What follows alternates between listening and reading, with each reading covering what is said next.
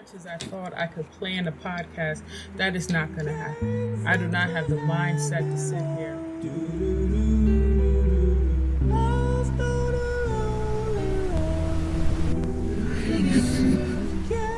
Chop up block for block how I'm going to tell you about weight loss and weight gain.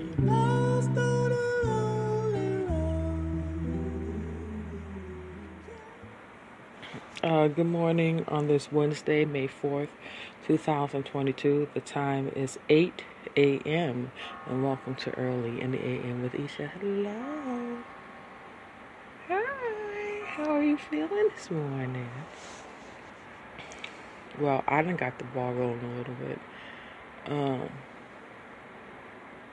Just, continuing my education a little bit, trying to, broaden my horizons, expand my bachelor's degree in public administration. I'm excited, happy about it.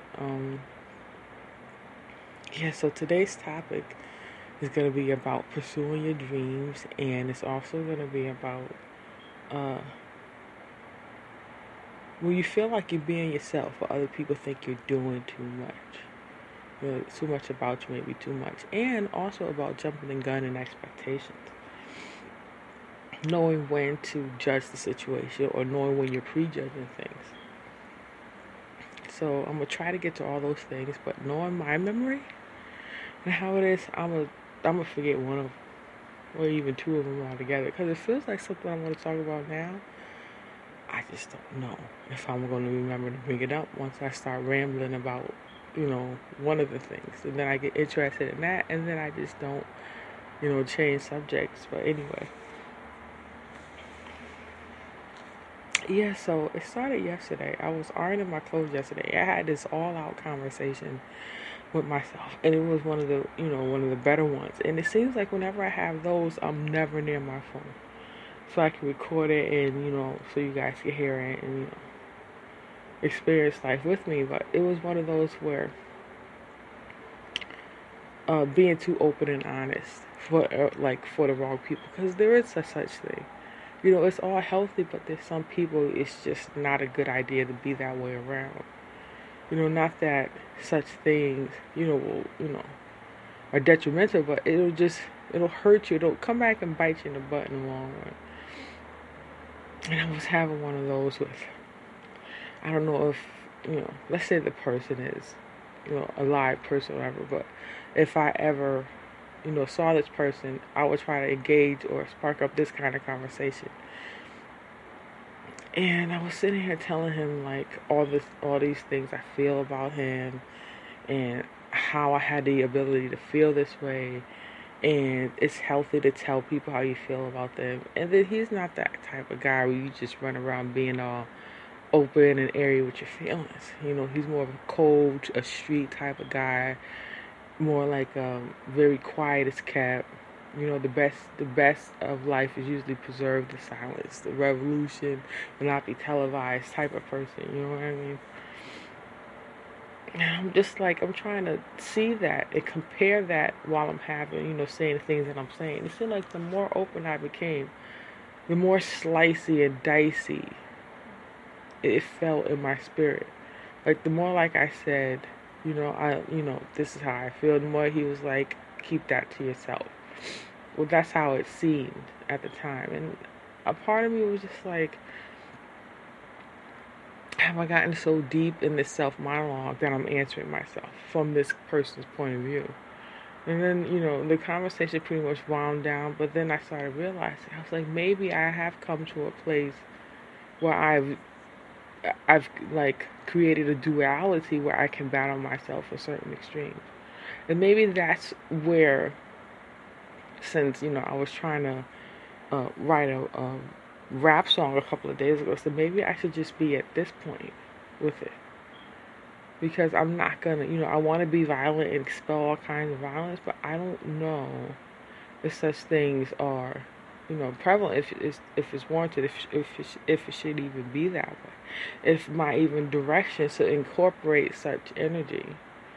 So, if I do go back and write another song, I'm going to try my duality side instead of trying to, incur violence that, I just don't need at this point. Yeah, so, trying to get the ball rolling, in this entrepreneurship and try to utilize what I mean by this thing in social media and how I feel about, that's what it was. I was talking about, I finally remember. I was talking about the person I'm becoming is the kind of person I always dreamed about being friends with when I grew up. This is what, I knew it was going to, the pop of the conversation, I knew it was going to come back around. And I always had this dream that I had the best kind of friends.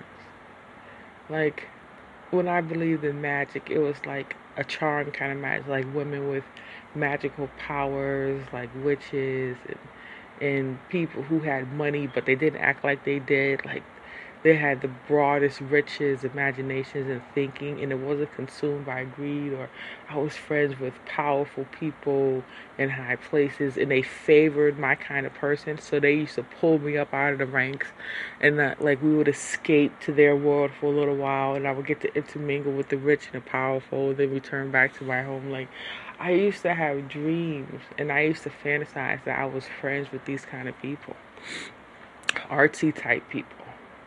People who were infamous for creating world-renowned art. And then they would come from me and I would be like their muse and their inspiration, like a diamond in the rough that they would pull up and they would, hug on and love on, and then put me, then I would come back to, where I am. And I noticed that I'm becoming this person that I always dreamed of being friends with. I'm becoming that type of person. And I was noticing that about myself yesterday. Like, there's certain type of people I was just attracted to. Definitely artsy people. People whose mind was abstract from the highway thinking of, normal society. People who go to art school, more on the hippie side. They smoke marijuana and they have enlightened conversations. They were always in reclusive places and areas that are just like, mind-boggling to be around. I always felt like when I was with them, I stepped out of my place and into a new, better, and bigger domain. Or I always wanted to be friends with a powerful person, somebody whose thinking and mindset just transcends the normal mindset, like the mindset of the future type people. And I always wanted to be the type of person who was the air of mystery, like somebody who you be around and like, oh my God, did you see what so and so? Like the one where they come around, there's an air of mystery and secret, and everybody just goes into, secret mode, trying to figure out who this person is, or what they mean, or what their power is. I always wanted to be friends with people like that, and it seems like I'm becoming that person a little bit. You know what I mean? That is insane. I feel like I'm becoming that person just a little bit,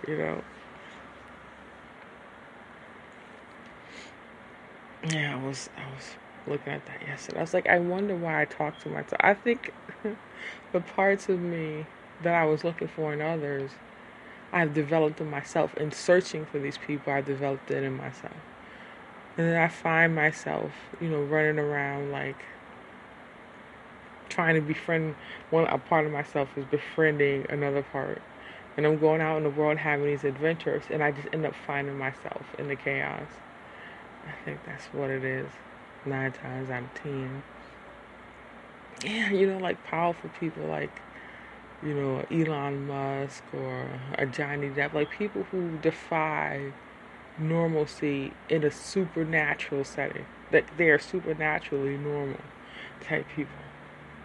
I think those type of people drive the world crazy, and I think that's who I strive to be, just supernaturally normal. Like, in my natural, regular, poor setting, I'm normal, but if you put me in the most extravagance you can find, like the wealth and unlimited resources for mental development, spiritual development, and physical development, all these type of things, my natural state, my natural gem state will become supernaturally normal. Like in the grand scheme of things, just a regular white sheet that you would have in your home, but then you put it in the most extravagant setting and it becomes like 1,000 to like a 5,000 thread count that even exists, but it's the same sheet. It's just that much softer and that much more comfortable, and it's much more enriching to be seen and things like that. I feel like I have that kind of spirit, that type of a giving nature, charitable nature. I found out about myself. I was trying to, characterize myself or who I am. And I noticed from all of my entrepreneurships and investments I made in myself, I'm not good at making money at these things. I get robbed a lot, idea-wise, intellect-wise, and I come up short a lot. And it seems like I'm always giving of myself. And it's not that I'm giving, like being robbed and giving of yourself are two different things. But I'm trying to come to a head with this reality. And I keep seeing myself as like this not-for-profit charitable person who just gives of their gifts to the world and don't really receive compensation in return. Not compensation in the way that I'm looking, but compensation in the way that'll enrich me materially.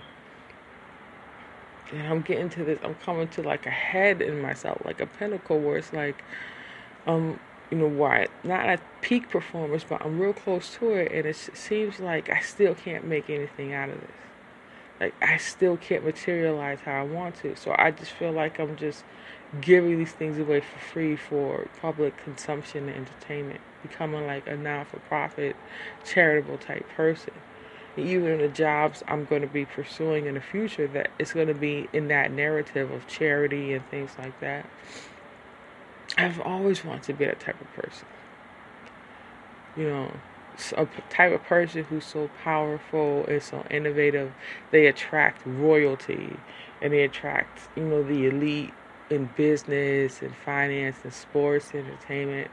And even, they attract the voices of the animal kingdom. Like animals sense the genuineness in your spirit, and they like you. They attract you. All shapes, sizes, and breeds. Like they flock to you like a Dr. Doula. Like all this magic and things like that. I always dreamed that I would be friends with people like that. And in a small blessing from God, He's making me that type of person myself. That I'm going to be that supernatural energy, and the people are going to flock to me. But when you have visions like that, there's nothing you can connect it to.